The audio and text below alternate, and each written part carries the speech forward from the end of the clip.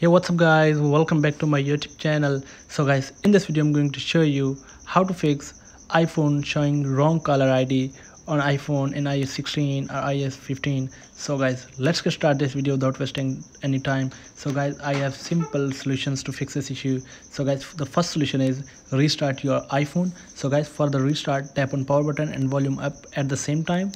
So restart your iPhone, so drag the slider to the right. So guys, after restarting your iPhone, open the lock screen on your iPhone. So guys, the next solution is update apps on your iPhone. So guys, if you have available any apps for update, so update all the apps.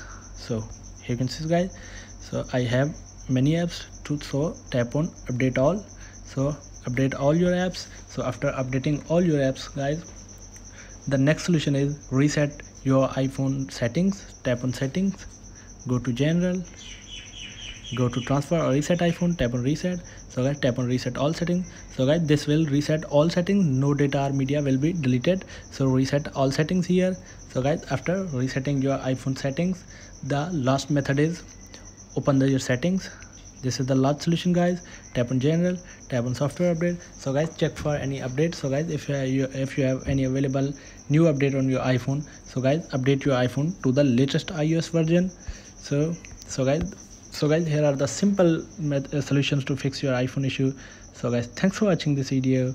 Please like, share and subscribe. Thank you guys. See you in the next video. Thank you.